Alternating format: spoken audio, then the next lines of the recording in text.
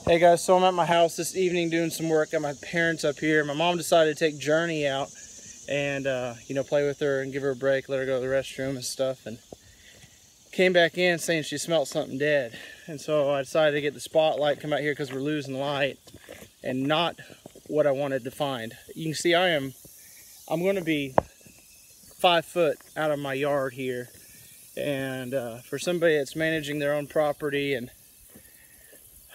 just getting some stuff going like this. Let's see if I can walk to it here. Let's see.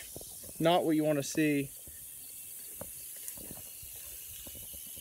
All right, I know what's in here. I'll smell it here in a second. Here we go. Yeah, look at this. I don't know if you can see it. It's one of my baby turkey poults. Had 0 turkeys really to be known on this property when I got it this year, and started seeing some hen turkeys and a few toms as we started managing this property and putting in food plots.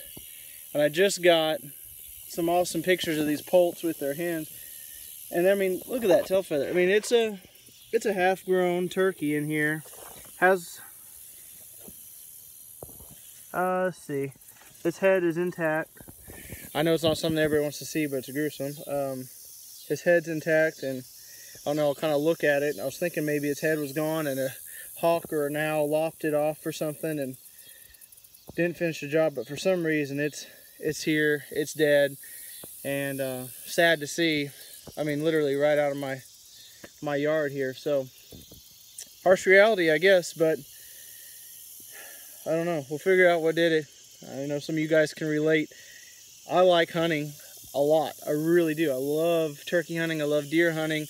I'm trying to build up the population here. I love watching these animals just as much, if not more, than going out and hunting them. And to see their population coming back, and then to see this, hopefully the other 3 have lived that are with the 2 hens that are out here. Just not what you want to see.